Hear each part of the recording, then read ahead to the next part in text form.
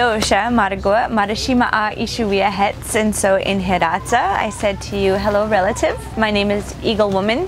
My English name is Kandi Mosset, and I am from Newtown, North Dakota. We're right on top of what is called the Bakken Shale Oil Formation. I started dealing with fracking in around 2007.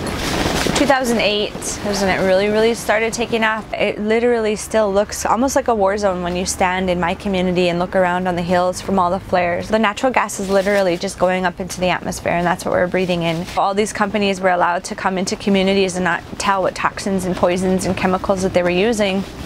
And now we know why they did that. It was because as soon as they came into our communities, people started getting really sick.